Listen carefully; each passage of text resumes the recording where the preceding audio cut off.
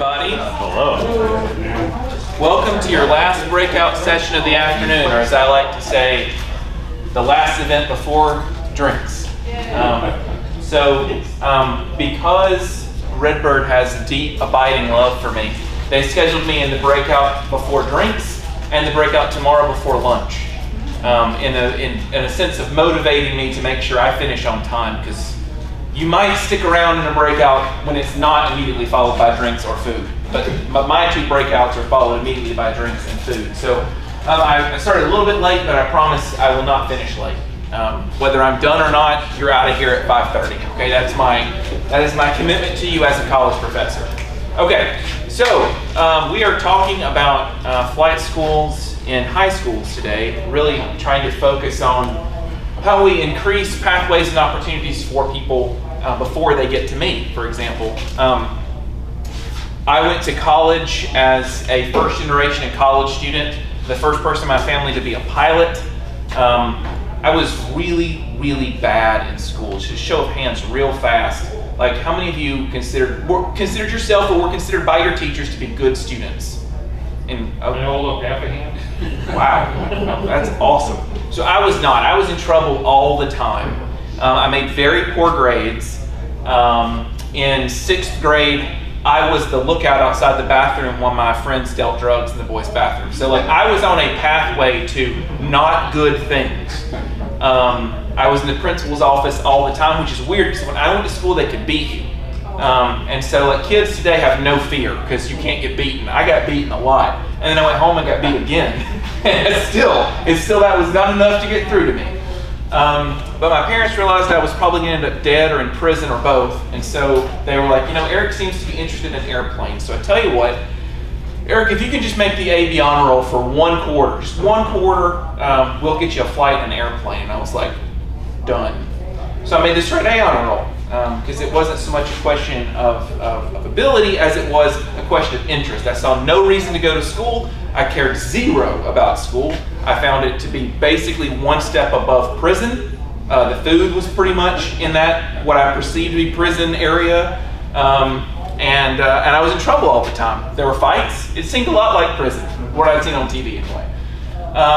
And so it's super cliche, and every time I talk to young people, I say this and I acknowledge it up front, but aviation literally changed my life. It changed the entire trajectory of everything that I was going to be, and it became my carrot. Normal kids that I knew got an allowance. I got an hour of flight time every month. But to do that, I had to do my chores and make good grades and not push my sister down the steps and stuff like that, you know, and like be a good person. And it was my incentive. And so this is something that's sort of near and dear to my heart. It's one of the reasons why I do what I do for a living. If you had told 18-year-old Eric that he was going to be a college professor and run a college program one day, he would have probably said some really mean things to you. And at that point, he probably would have been right. I did not set out in life to be a teacher. Where are my teachers? K-12 college, any professional educators in the room? I'm flight instructors, professional educators too. I'm talking about like in schools, okay. So first of all, my hat is off to you all. I don't know how you put up with people like me in school. I went to Rochelle's classrooms before Rochelle worked here, and I was like, I just don't know how you do this. It's middle school kids, and I just want to drop kick somebody. I don't have the patience for me as a kid at all. I don't. And so I deeply respect what you do. My name, by the way, is Eric Crump. I run the aerospace program here at Polk State College, literally like half a mile down the road. I'm in the southeast corner of the Lakeland Airport. And again, that's sort of my journey to get here. In addition to being the program director, I also co-own an aviation consultancy called Redbird Aviation. We build training programs and curriculum and stuff, and I know you're shocked, but a lot of that focuses on flight simulation in education. Because that is my other passion. If you can get a kid really interested in it, how do you make it accessible and how do you make it affordable? Well, flight simulation is the next step, the next logical step in that. As I say in all of my breakout sessions that I've ever done at Migration, that's who I am. If you like what I have to say, if you don't like what I have to say, my name is Charlie Gregoire, and I live in Redbird. And so if you don't like it, please, when you talk to Jerry or Todd, please say Charlie was a terrible breakout presenter, and they'll know which breakout you went to. So we have a couple of things to talk about today. We're going to start off with sort of, why do we need STEM in period, and why is aviation the perfect vehicle for that? I'm going to take you back to high school. I don't know which kid you were, or maybe you were the kid that took the picture. Maybe, everybody's high school experience is a little bit different, but we're going to go back to high school and learn a little bit about high school, how high school works specifically, and then also talk about some realistic strategies for how we can build better partnerships and increase pathway opportunities for our young people to present more options to them. So first of all, let's start with STEM and aviation. So what is STEM? It's funny because like 10 years ago you said STEM and people were like, what's that? Now if you go somewhere and you say what is STEM and people don't know, it's like you look at them weird. Like, how do you not know what STEM is? We've been talking about this nonstop. Like, how do you not know about STEM? Some places we get the A, the arts added in there too. We call it STEAM. That's sort of the next evolution. I draw stick people, so I don't talk about STEAM. My art skills are not where they need to be. We're just going to focus on the STEM part today. So what we really need is STEM. What we sorely need in the United States is STEM. We consistently rank either sort of right dead center in the middle of the world, or in some cases a little bit behind in math and science literacy specifically, which is kind of crazy. As the most developed nation in the world with the most resources in the world, that we sort of just kind of lag and languish in that middle of the pack. I think we can do better, but I think part of the problem is that a lot of our students are the Erics of the world who need a reason to learn. Like, it's not okay that you tell me it's going to be on the test. Like, I need a reason beyond I'm going to be tested. How am I going to use this? What am I going to do with it? Specifically, when we look at our overall ranking around, and this is from 2018 was the last data I could get for this is a survey that's done around the world on a yearly basis, but the results kind of come out really late. This is testing done of 15-year-olds, and we ranked 24th in science in the developed world, 38th in math, which is actually below the average line, and 24th in reading. I think you're wrong. I'm sorry? I think you're wrong. On math it's a 10, maybe. Okay. I'm serious. Yeah. So we have an issue, and those of you that teach in the classroom, I know that you see this, and a lot of it is not. It's like with me. It's not necessarily an ability question. I think our kids are smarter today, and I think data shows that they're smarter today than they've ever been. It's how are we getting that out of them? How are we helping them develop that intelligence and actually use it and into something productive? So when I see data like this, especially since we're talking about us here in the US specifically, I'm wondering, why is it that our students don't want to develop and grow in STEM? This next thing I'm going to show you is really interesting to me, and every time I look at it, I kind of scratch my head. It kind of blows my mind. Half of Americans say more people don't pursue STEM degrees because of the difficulty of the subjects. So specifically, it's just too hard. Like, how lazy is that? Like, it's crazy. And you're like, what do you mean it's too hard? It's really fun. Like, there's money. Like, don't you like money? Yeah, but it's just too hard. And part of that may be because there are other options. We're not living on subsistence farming most places in the United States, where you're like, well, if I don't, pull this crop in, we're not going to eat this week. And because of that, we're like, well, I could do something else and maybe it wouldn't be as hard, and I don't really want to study. We'll talk more about that in a minute. I love those conversations with my students on a regular basis. What's interesting to me about this is not necessarily just that. It's around 52% of US adults in general say STEM is too hard. This is what I cannot understand this. Maybe somebody can help me. For people in the workforce already, people who are in STEM jobs, 60% of them say, the STEM is just too hard. It's like, this is what you do for a living. What do you mean it's too hard? Like, my job is so tough that nobody wants to go into this job because it's hard. What, did you think it was hard? Did you enjoy doing differential equations to become an engineer? I didn't. That's why I became a pilot. I could do it. I learned. I did Calc 3 and differential equations. And I was like, man, this is terrible. I can do this, and I can make good money, and I can work in engineering, but I have zero passion for this at all. I want to go fly an airplane because that's super exciting. And that definitely worked out for me in that regard. Chip your hand up. Yeah, I was gonna say, I'm gonna twist that around on you for a second. So I can see where the too hard comes into play when you're working for like SpaceX and you have to prove yourself for the first 5 years of your existence and working 80 hours a week. I can see a little bit of the too hard, but I agree with you most likely, most definitely. This is what you trained to do. This is what you wanted to do when you started this. And I think a lot of it does come down to that. It's the want to, it's the passion, right? Like, do you want to do this?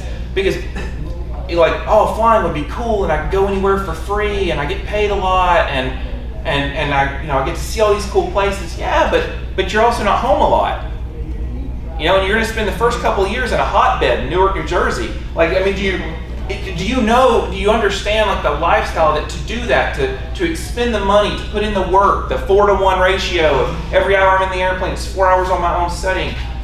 Like, the only way that's going to work is if you want to do it. You have to want to put yourself through that. I don't know of any doctor I've ever talked to who went into med school to go through residency. Nobody, none of them were like, man, I can't wait till I'm like living in the hospital and trying to sleep in the basement in a wheelchair for 2 hours before I go perform open heart surgery. Like, man, I'm really looking forward to that. I've never talked to a lawyer who was like, man, I cannot wait until I get to clerk at this law firm and go get everybody's coffee and dry cleaning. I am really looking forward to that. No, but because we see the end in sight, it's okay that we go through these steps and progressions. One of the things I hate the most, we're flight instructors in there, and people have a CFI too. Okay, good. One of the things I hate when I train new CFIs, and I hear them say, I ask them in every class, why do you want to be a flight instructor? So I can get a real job. Oh my God. Oh, it's like ripping my heart out. I'm going to do this until I can get a real job, or until I can get a good job. And I'm like, dude, you don't need to be a flight instructor. This would be the worst opportunity. Well, how am I supposed to get my hours? Ultimately, as soon as that comes out of their mouth, that's a guaranteed person I am not going to hire to be a flight instructor. I don't care if you get the ticket or not. Like, you are definitely not getting a job with me, because you're going to take that, you're going to share that, you're going to be like, look, this is really hard. It's really expensive, and being a flight instructor is just awful. You're pushing that forward, right? Instead of the good parts. Go on a message board. Pick any message board you want to about airline careers. Let's just pick on the airline pilots for a second. You got some salty old man, 60 years old. I'm not making fun of people who are 60 years old. I'm just saying the super salty, making $350 a year, talking about how much they hate their life. Okay, well, maybe that person probably wasn't cut out to be an airline pilot in the first place. Like, that's a lifestyle decision. There are other things you could do. Like, I didn't go to flight school to become a college professor. I went to flight school to be an airline pilot. And then I realized I don't want to live that way. That's not for me. I got into flight instruction because I taught a ground school class, and I was like, I actually kind of enjoyed that. I think maybe I could do this. And I started teaching, and it was like, wow.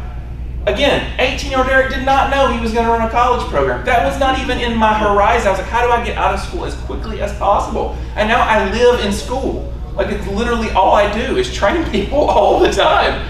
It's a role reversal, but it's a passion for me, and I enjoy it. And so when I hear people say it's just too hard, look at this college grad number. People who went through a college preparation program and graduate, maybe you got a post-secondary degree. Why don't we go into STEM? 63% said because it's just too hard. Well, I mean, I think we probably need to qualify what too hard means. Why is it too hard? Well, probably because you don't know who you're teaching. Probably because you want to teach other people the way you taught or the way you like to learn. I just did learning styles with my CFI class literally yesterday. And we profiled them. You're a visual learner, you're an auditory learner, you're a tactile learner. And they're super excited. They're like, yeah, so now I know. Like, I like to learn in a tactile fashion. Like, that's great, doesn't matter. Because your student's a visual learner. Well, but that's all well, then you don't need to be a flight instructor. Maybe you need to learn how to, it doesn't matter how you learn. It's good that you know that now. It's like it's the bait and switch. They think they're learning something that they're going to use. And like, now, forget all of that. It doesn't matter. All that matters is your learner. How do they need to learn? So the biggest issue I'm dealing with, my teachers, maybe this isn't you, maybe it is, flight instructors, depending on what you do, the biggest issue I deal with is trying to reach Gen Z kids, is trying to cross over. I'm in that gray area between Gen X and the millennials. Like, I remember like Dad saying, hey, go change the channel to 6, and I had to run up there and grab the knob and turn the knob, right? I was the remote. That's why you had kids, I think, so that somebody could go change the channel for you. Like, I remember when we had 12 total channels, and we're like, who could possibly watch 12 channels? This is so much better than 3. You know, I grew up before all of that. I didn't have a cell phone until I was 18. And I saw these people carrying cell phones, and I was like, man, one day I'm gonna make it in life, and I'm gonna have a cell phone. So 4-year-olds walking around like, I mean, I was like, it's so very different. And I can't identify with it. It's very difficult. Read chapter 1. They won't do it. They won't do it. Why won't you read chapter? Because they just won't. Just get over it. Accept it. They're not, it's too hard. It's too hard. They're not going to do it. It's going to be on the test. Okay, I'll fail the test. I don't care. I refuse to read chapter 1. So we have to find a way to get to these kids. And here's the interesting thing about this. And if you teach them or have taught them, you already know this. This is just when they were born. They're super smart. They're crazy smart. They're smart in a like super like meta cognitive level that like we weren't. We're just like, is the oven hot? Yep. Okay. Well, I'm not going to touch it again. These kids are like, so the oven is made out of this like I'm deconstructing the concept of the oven in my mind. I'm like, no. Is it hot or it's not hot? Like, you just don't touch it. Like it's simple. Nothing's simple. Everything's complicated. Both of my older daughters had a surprise kid 2 years ago. I don't know what generation he's growing up in, but my daughters are Gen Z kids, and it was super weird to like my daughter is super verbal. Like, she is so intelligent, but she's a great artist. I was like, no. You either have to be left or right brained. You can't be both. You can't be analytical and artistic. That's impossible. But they are. They're intelligent in a well-rounded way that I am not. I'm just absolutely, it's not in my wheelhouse. Also, when they go to work, they're always connected to something. You're like, oh, not when they're at work and they're walking around. They walk out in the street with their phone in their hand. Yeah, I mean, that's true too. They definitely do that. But they have a need for connection with their peers, with mentorship. More than the millennials were told they were special and that they were the best. So they don't really like mentorship. It kind of like, no, I'm already good. I don't need your opinion, old man. But the Gen Z kids, they grew up hearing like they grew up with all of this information and all of these people who did this stuff, and so they wanted to make comments. They wanted people to comment on their stuff. They get really hurt when people say mean things about them on social media. And they're trying to find meaningful connections because all of their connections are digital. And then they meet a human being and they're like, hi, can we talk? Can we be friends? It gets weird. It's like sixth graders at the dance. You know, they're just like, but man, on social media, like, I've got this great life and here's me flying my drone and all. I mean, but in person, they're just, they crave that connection. They also think globally and visually. They don't have any problem with the 50,000 foot view. Actually, sometimes they focus way too big. It's like,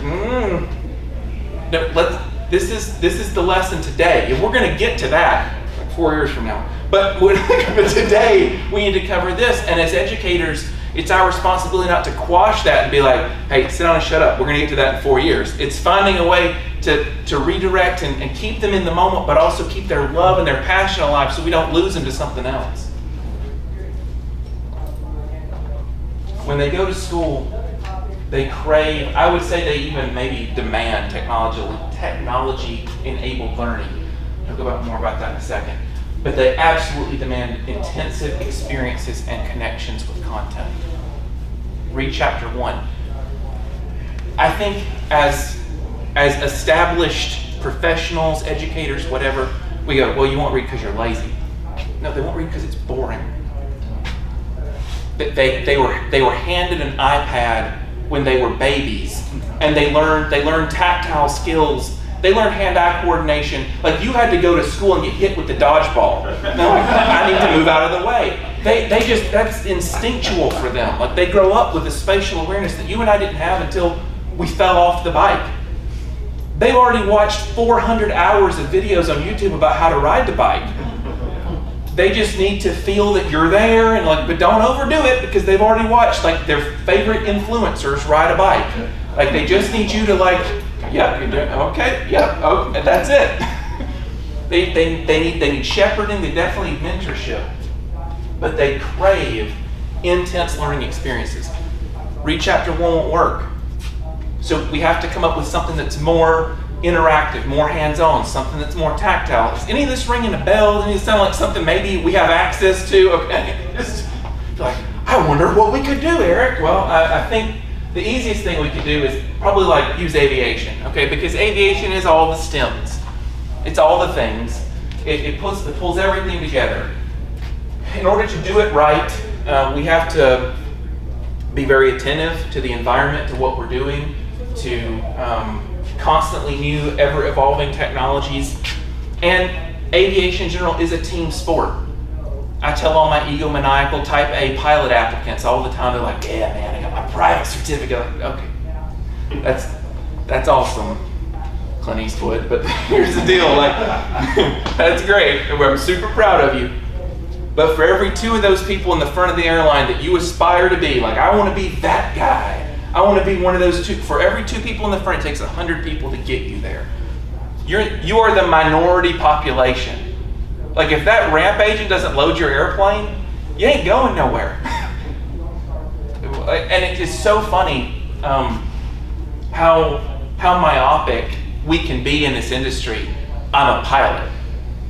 Okay, that's fine. Or I'm a maintenance technician. And I think part of the reasons we have such a huge personnel supply issue is because we only see ourselves as the job we do, not the ambassador for the job we do. You know what I mean? Like, I don't know, maybe this is only my experience, but like when I was a kid and I had to go to the doctor, I just thought that was so cool. That this person like walks in this room, he's got on this white coat, he hands me a lollipop, like, I'm really liking this relationship we have. I respected him. Why? Because I could even read the diploma of what medical school he went to? No, it didn't matter. My mom took me to that doctor, and I know my mom is trying to keep me alive, so I respected that person just because I was associated with that person. If you're a flight instructor and you believe that your role in this industry is to sit in an airplane and teach somebody how to fly, I think we're missing the boat. Because those people chose to come and fly with you. How many people are not pilots? The vast majority of the population. Where are they at? Shopping malls, maybe not so much anymore. They're in school, right? I have yet to, and Elizabeth and your team probably know better than me, but I have yet to talk to a CT director anywhere in the country where you're like, hey, listen, if an airline pilot or anybody called you and said, hey, can I come talk to your class? Would you tell them no? Like, absolutely not. I would want the contact number for 5 of their friends so I could invite them to talk. It's not like it's hard, but we have to take the content to them. I really do believe that if we can show this population the excitement and enthusiasm, I mean, you can talk about money if you want to. Everybody, like, you go talk about a couple $100,000 a year, and they're like, oh, cool, yeah. But I don't really lead with that. I talk about the stuff that they care about, intense experiences. They care about seeing new places. Actually, when I talk to high school students, and especially middle school students, I don't mention the money. They're going to ask that in the Q&A session at the end. It doesn't even matter. Just leave that out. I'm like, hey, so you wake up this morning and you feel like, you know what? I'd like to eat lunch in Paris. How cool would it be if you could do that? Like, oh, that sounds cool. Like, that's it. I mean, I'm selling an experience. I'm selling a lifestyle. And they're like, that sounds really cool. How would you like it not only if you could do that, but you could take your whole family? Like, you know what? Let's just go on a vacation this weekend. I would love to do that. Especially right now, they're really stuck at home forever. They're like, yeah, sign me up for that job. How do I do that? Aviation is the perfect STEM vehicle for these kids. Well, I think we all know this stuff. You know, when we look at all the stuff that aviation can be, whether it's, you know, flight test processes and engineering, or even understanding basic weather patterns and earth science. I mean, like all of these things clue in. And I don't want to oversell this because I'm going to get to it at the end, so stand by, and I'm also trying to be aware of the fact that I told you you'd get out on time, and you will. But aviation goes beyond STEM too. So, did you learn geography in high school? I did. It was a lot of fun. I went to school in Alabama. I know that's crazy to you. They're like, they have schools in Alabama? Yes, they do. We just got shoes like 2 weeks ago. We're very excited about it. I also took Alabama history. There's a lot of really cool aviation history in Alabama that I had no idea about.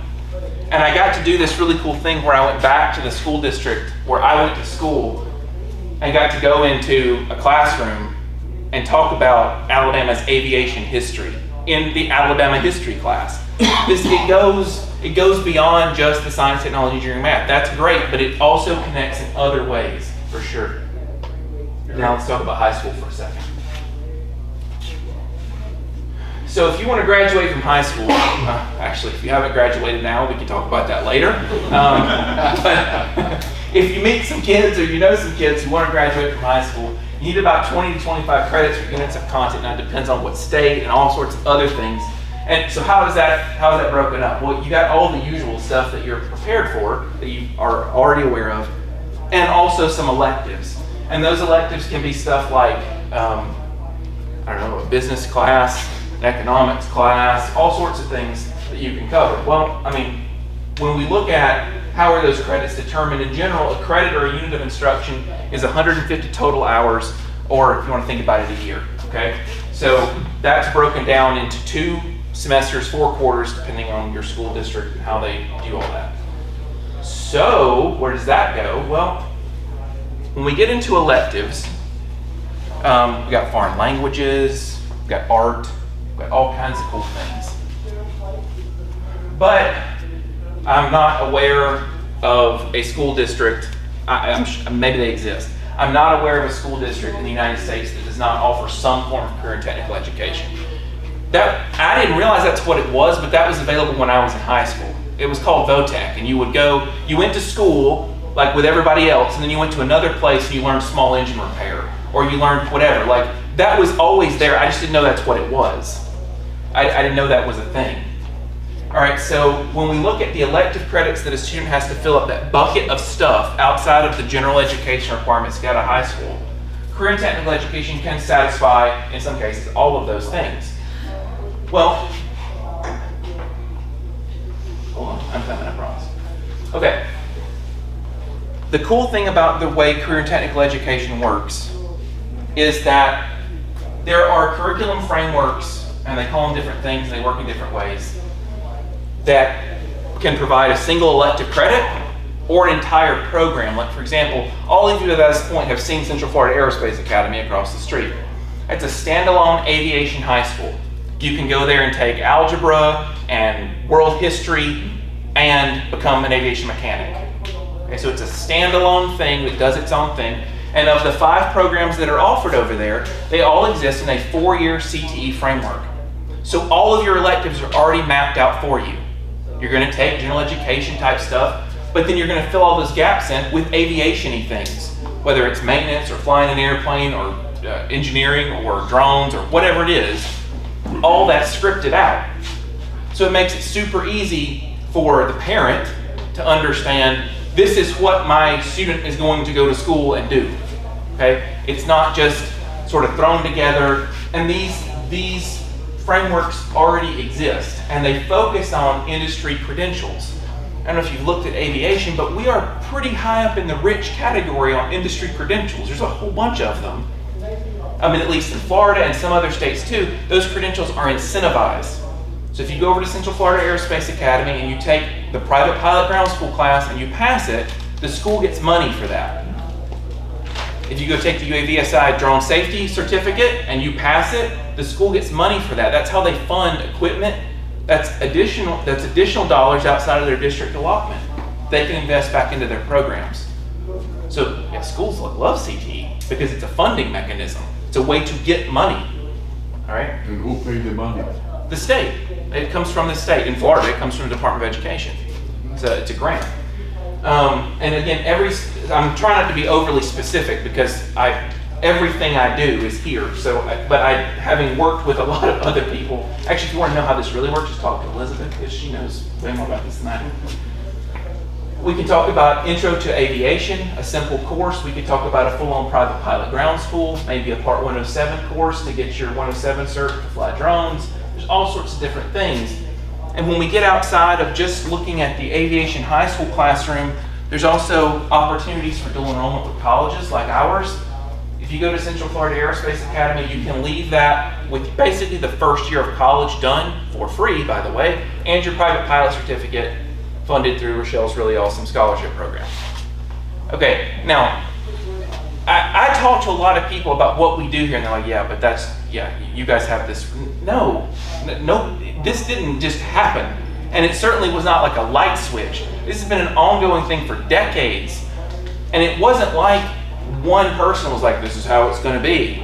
It was a whole bunch of people coming together and saying, how do we get to kids who are 8, 9, 10 years old, inspire them, but then provide them, what's the next step? So you did a Young Eagles ride, great. What are you gonna do next?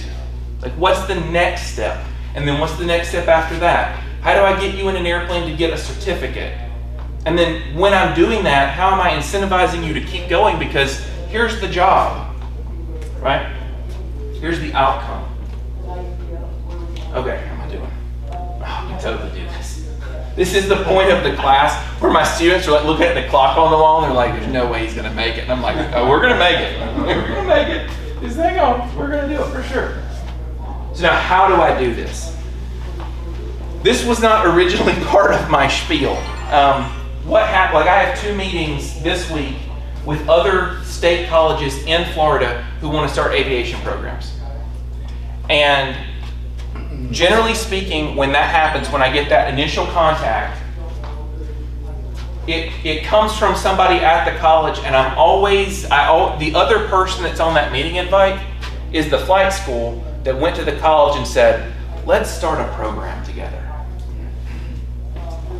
And I'm like, well, yeah, it's partnership. Maybe it is. But in a lot of cases, and I realize I'm talking to a lot of flight instructors and flight schools out here, if your motivation of going to work with your college or high school partner is guaranteed influx of students and financial aid, man, we're gonna get rich. Nope, not. The level, if you think working with your students right now is stressful, they're trying to come up with the money to pay and it's whatever, let me tell you something. Working with college programs is like 40 gazillion times harder and more stressful, and you think they're getting money, but they don't. And then, like, you have to want to do this because you realize it's moving the needle, right? That there is some, are you gonna make some money and have a guaranteed stream of students? Yes. But like I tell my pilots, if you're starting this career path because you want to make a lot of money, you need to rethink why you're doing this. But you will, but there's no guarantee you're going to like it or be happy at doing it. I'm still blown away by the number of people who come into my office who say, I want to be a pilot, sign me up for classes. I'm like, cool. So do you have any prior flight experience? Nope. You ever been in a small airplane? Nope. You ever flown commercially? Nope. Like, are you being serious right now? Like, do you know how much this costs? You want to spend all this money? You don't even know what it is. No, I won't enroll you in anything till you go to a discovery plane. I'm not willing to take your money. I'm not willing to sign you up. I'm not willing to go through all this trouble with you to get your financial aid until you figure out if you actually like this or not. Now, I don't know about you, but I have yet to see anybody get out of an airplane and go, I mean, it's like they're either like, this is the coolest day of my life, or I hate this, I was terrified the entire time, and I just want to curl in a ball and cry. Like, it's one of those two extremes.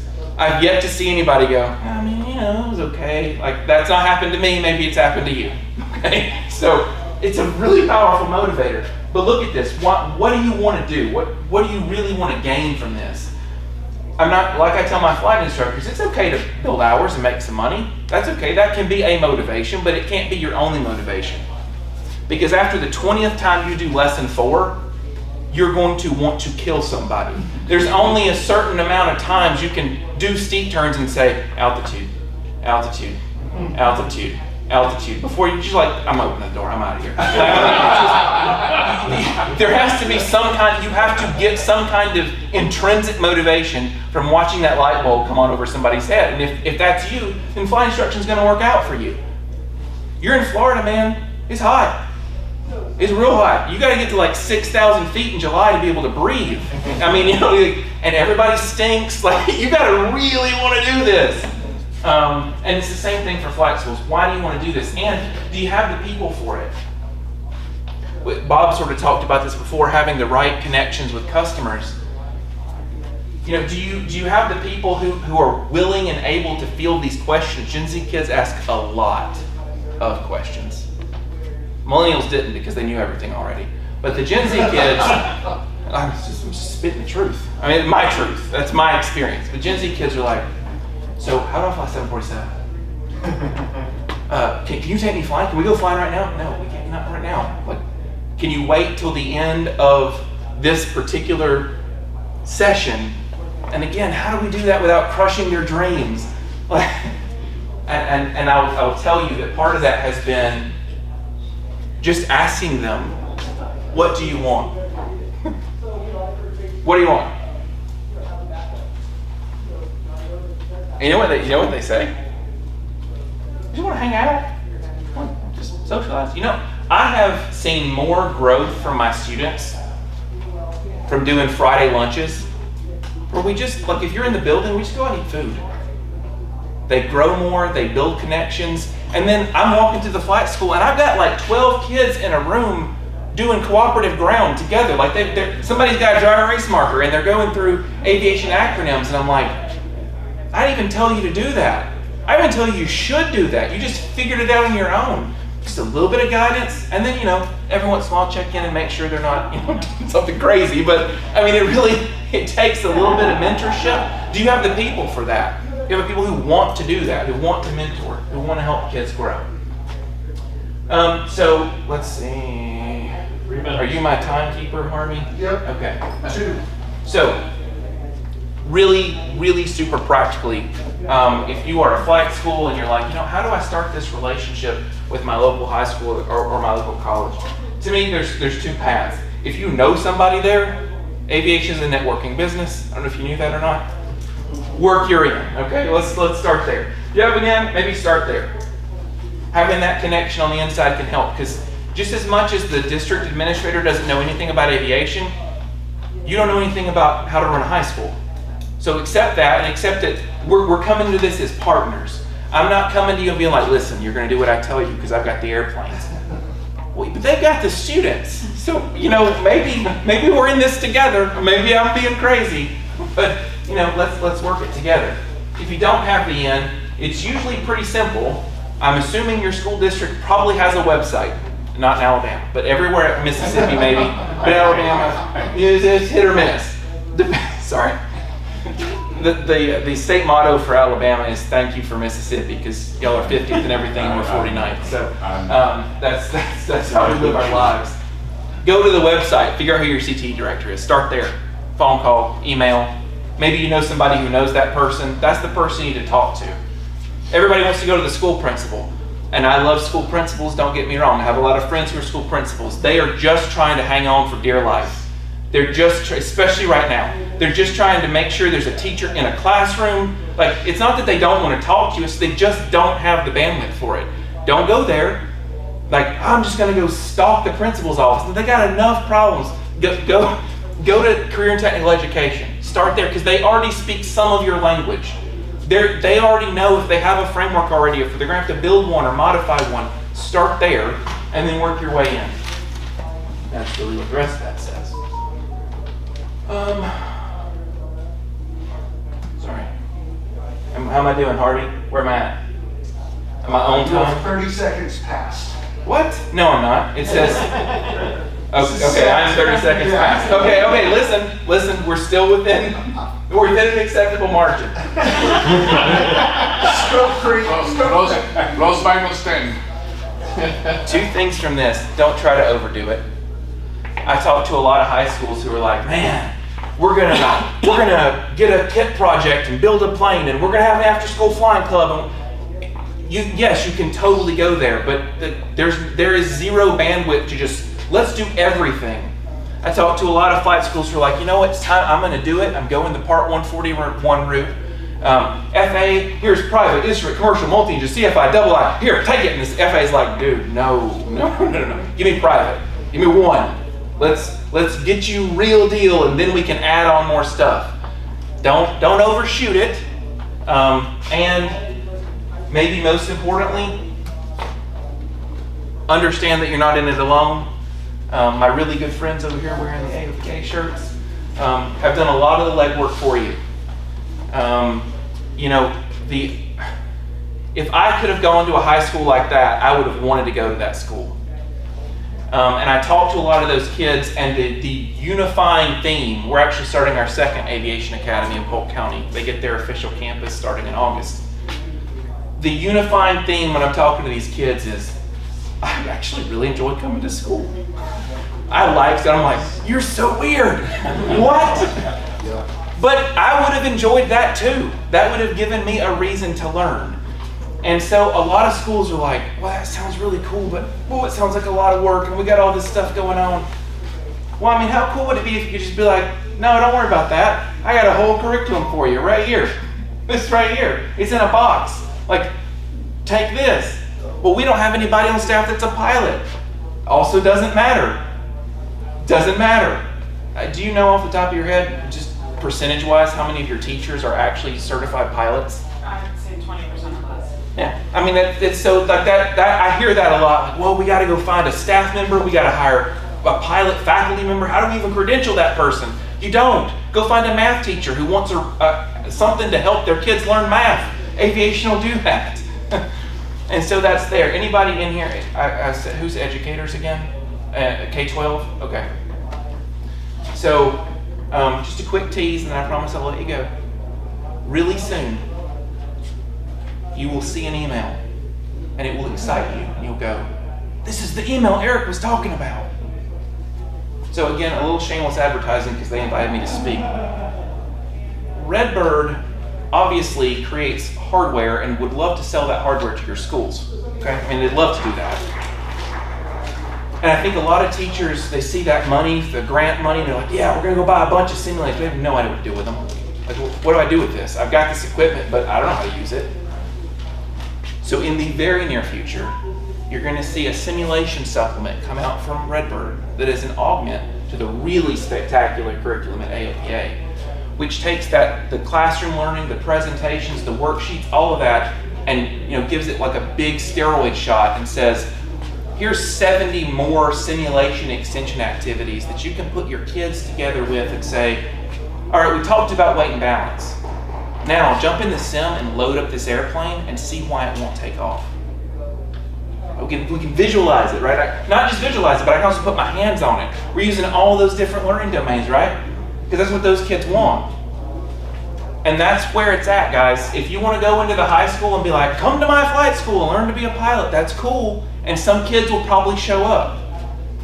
But how are you going to treat them differently than the normal person who walks in off the street who's making a six-figure income who's like, yeah, I don't mind dropping this money. I want to learn how to fly. I want to fly one time a month for the next 5 years before I become a private pilot. That kid's not in that same boat. Are you ready to work with that student? So don't just rush to the high school and be like, come to us. Are you ready? Because if you do that, especially today, there's a high likelihood that a bunch of those kids are going to show up. Is your existing customer base going to be okay with a bunch of 14-year-olds running around your flight school? I don't know. But if you want to go there, I'm telling you, you're never going to find a more willing group to learn who really want something to do with their life. Like they're really looking for something because they've seen other people doing it. And if you do it right, you can be that somebody. Oh, it's a heartwarming story.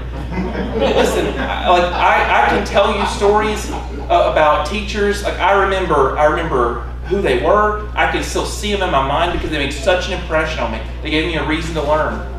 You can be that somebody for somebody. Like you can look back and go, man, look at these kids. Like I remember when they came through my flight school and now they're a 777 captain. Like, I mean, I don't know about you. Maybe you don't get any reward out of life, but that's super rewarding to me. When I see that success, I'm like, man, It just requires a pathway, and we can do that, but the punchline is we have to do it together. High schools want those kids to graduate. The best way to get them to graduate is to give them a reason to come to school. You can be the reason for them to come to school. And yes, then your aircraft have more utilization, so do your simulators, so do your flight instructors. See how everybody wins in this? It's a very symbiotic type thing. Thank you so much for paying attention. Thank you for doing it. Now that I've worked on all the kinks, come back at 11:20.